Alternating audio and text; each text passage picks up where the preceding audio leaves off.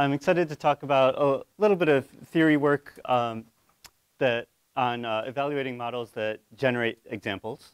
And so how do we have loss functions that evaluate those? It's not right dead on the theme of the workshop, but I think there are a lot of connections. I'm going to try to emphasize connections and hope to spark a little bit of discussion. So spend relatively less time on technical stuff and more on themes for the workshop that I hope you'll find interesting. And please do interrupt and ask questions or make comments. You can throw things, whatever comes to mind. Sounds good. So I want to talk about motivation for studying how do we evaluate models that generate samples. So how do we measure how good they are? Because I think it's super important in the context of foundation models and large language models. So you can ask this question, how good are large language models? And I think the answer is nobody knows. And what's even stranger is you can even find very confident disagreement among experts on how good they are. And you see this come up in all these kinds of examples where you see examples of these models doing really cool and really exciting things, and then you see examples of them like falling over in extremely stupid ways at the same time. So it's really hard to tell how good they are. And to me, this suggests this mental model that these things, rather than being something that we've sort of built and engineered to solve tasks well, they're kind of like these alien creatures that just landed here, and now we have to figure out how they work. So whenever I read headlines now, I kind of tend to substitute in an alternate view of what these things are like. So I just imagine, the deep sea octopoid that Google discovered and now figured out how to like help you write your emails and cheat on your homework and whatever.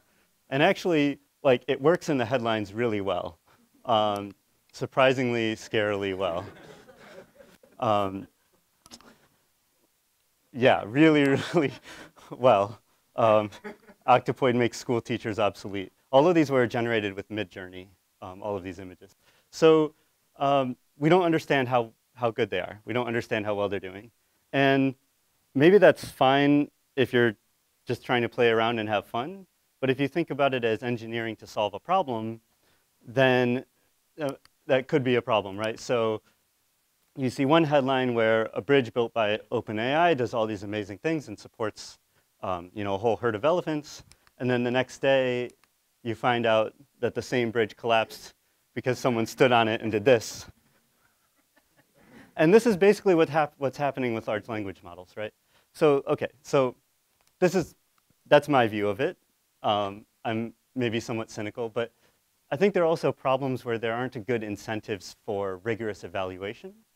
In research, we get rewarded for like building new cool things that accomplish something new, or like we can demonstrate the possibility of accomplishing something new, but not necessarily reliability.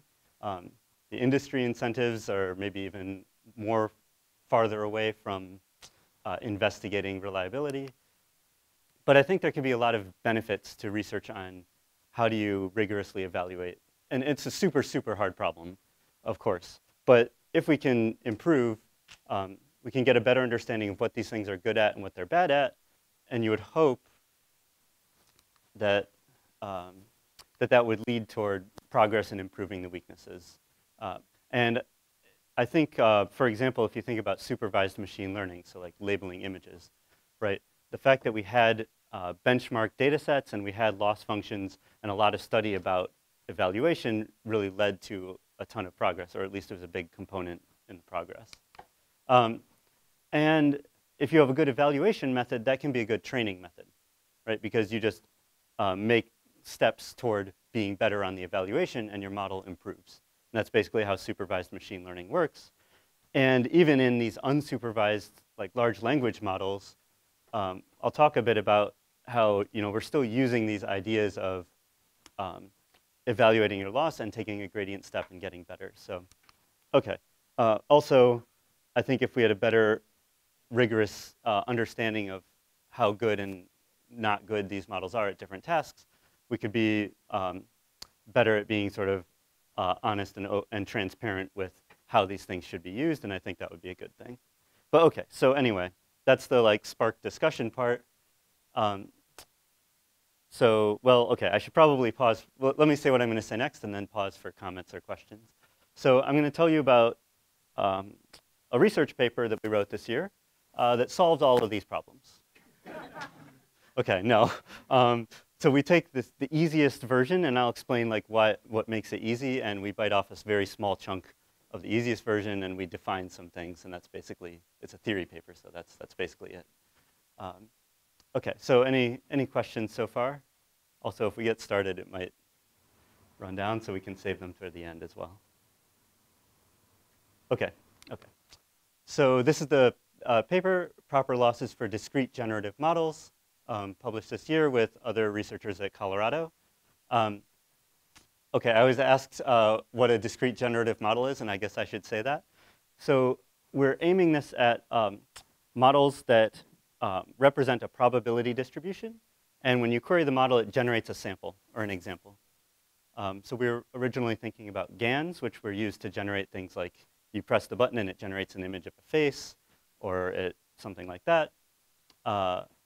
It applies, you could argue that's what foundation models are doing as well, albeit with a context, right? So you give it some context or prefix, and then it generates an example from the distribution of things that could follow that prefix. But this work is not going to apply as well to that kind of setting. So I hope that makes sense. The word discrete just meaning it's going to be better for things that can be represented, well, on computers in discrete bits rather than over continuous spaces. Right.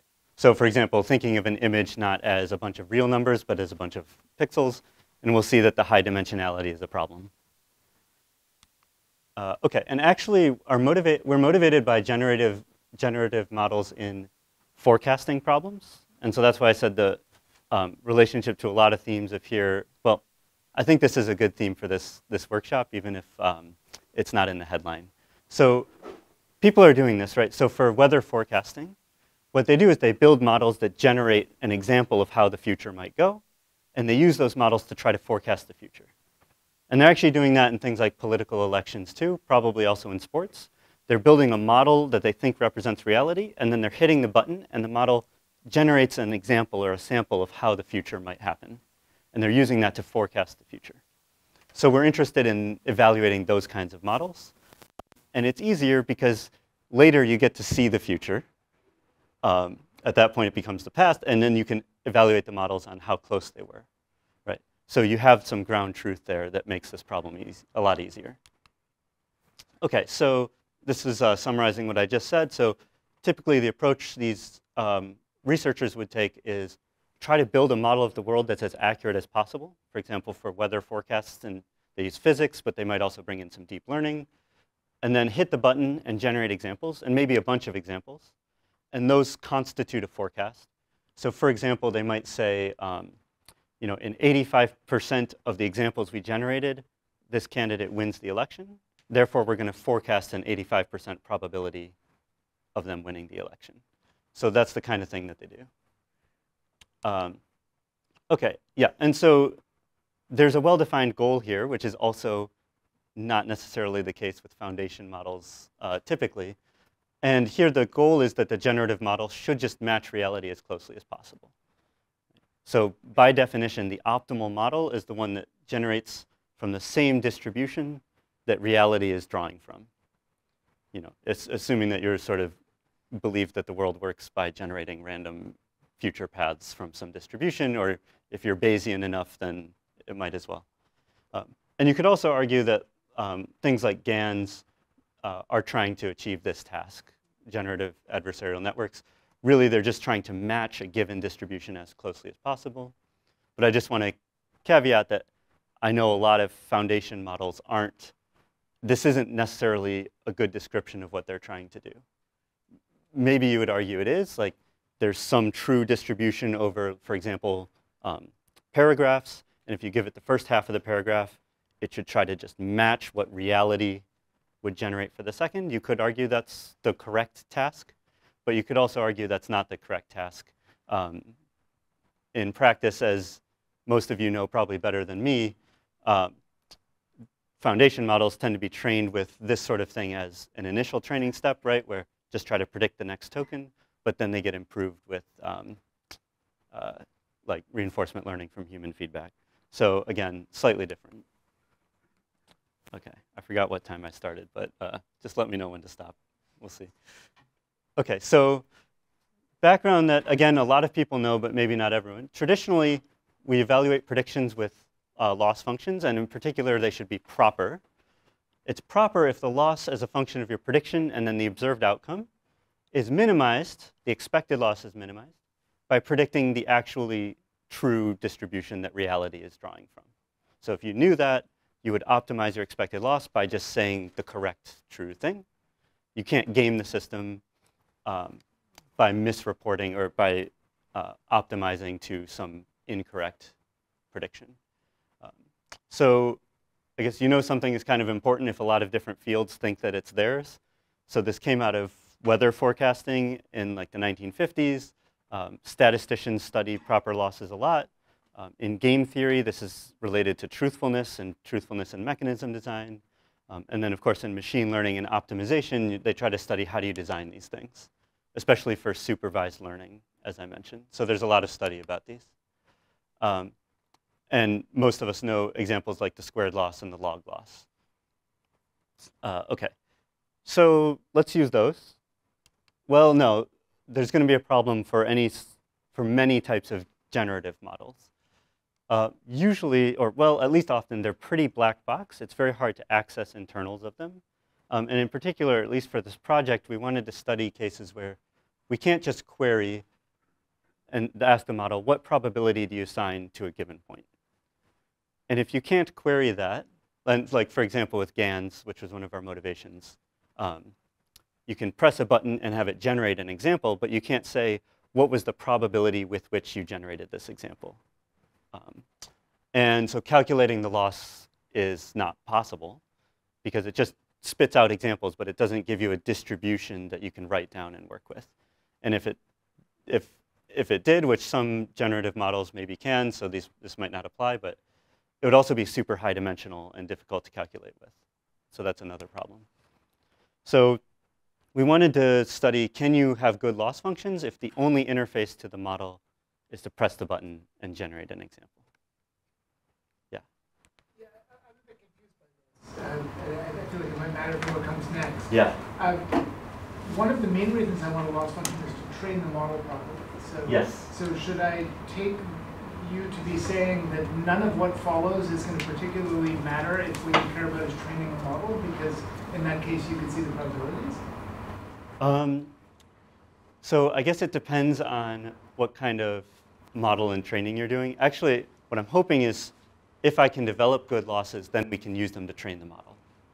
However, I'm claiming that in some cases with the way that generative models are trained are actually not with the kind of loss function that makes sense. That's what I would have thought you were saying. But in that case, I can look at the last layer of my LLM and see the distribution over tokens. And you know, I've got this P, so it seems like a strange thing to be assuming that I can't look at that. Yeah, and that's probably because we started this project thinking about things like GANs, where we don't, as I understand it, they're generally not made that way. Like they have an input of random noise, they process it, and an image comes out. And so we were thinking about this before we started thinking about LLMs. And whereas LLMs, as you said, actually tend to give you this distribution.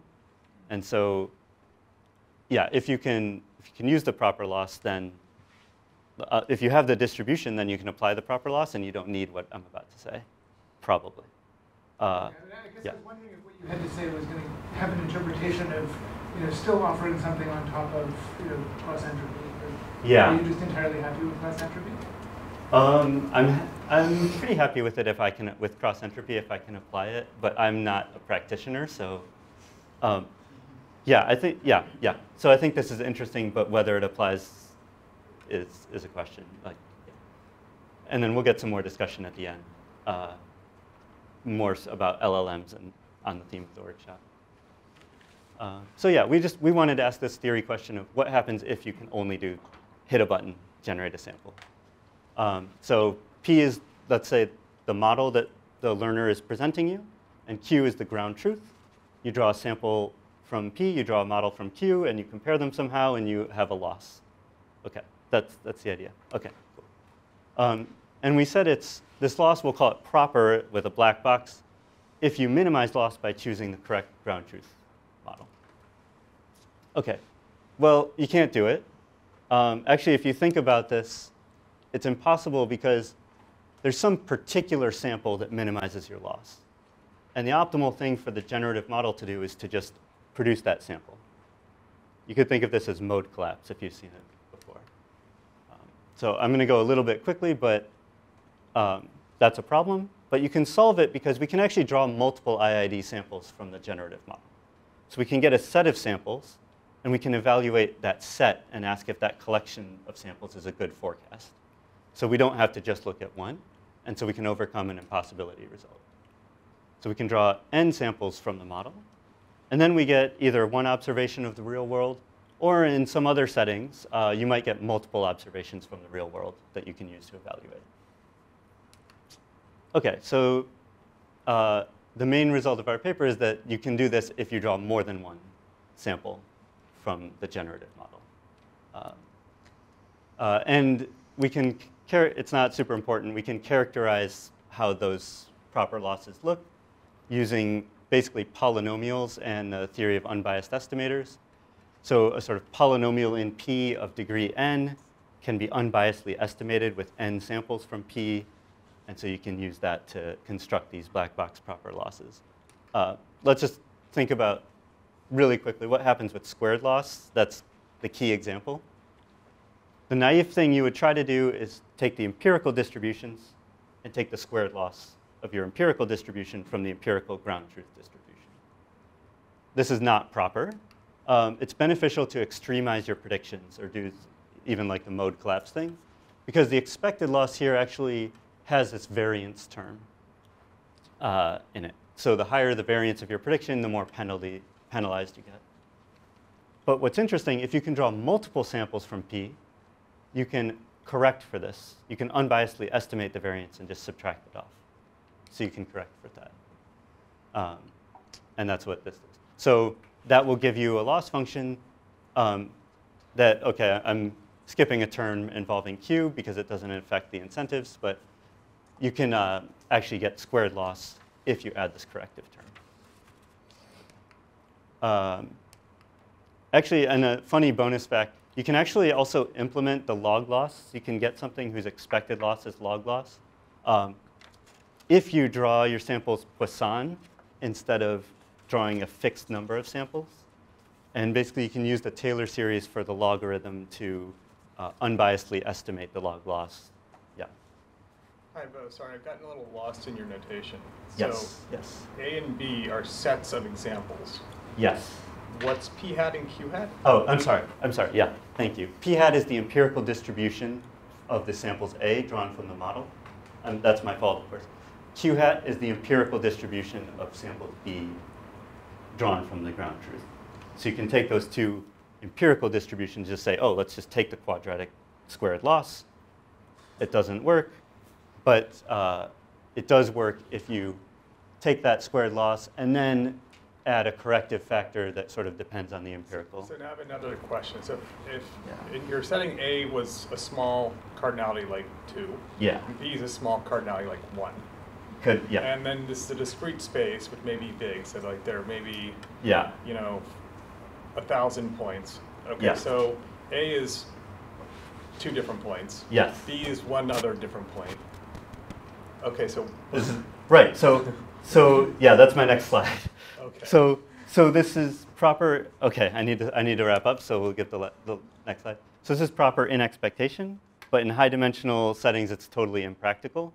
I mean, so even if you have a whole bunch of data, like a polynomial amount of data in an exponential size space is still not going to be successful in practice. One reason this actually can be practical is you can do it on low dimensional features. So you can apply the loss on some feature of this high dimensional object that was generated and say, does this feature match the ground truth's feature? But actually, I think we just need more research to say, well, first of all, good impossibility results would be nice to know what we know some things are impossible here. But also more research would be nice, or yeah, just deciding that we have to go beyond black boxes could be the way to go. OK, so let me put up a slide. OK, I'll say these 3 types, and then I'll stop. So I think that breaking generative tasks down into types is going to be helpful for this. If you're forecasting, then there's a very well-defined task, and it's easy to evaluate relatively. Yet, of course, you run into all the issues that we just talked about. If you're doing a creative task, you just want to output pretty pictures. I think we're doing really well with what we got. I mean, there are copyright issues and plagiarism issues.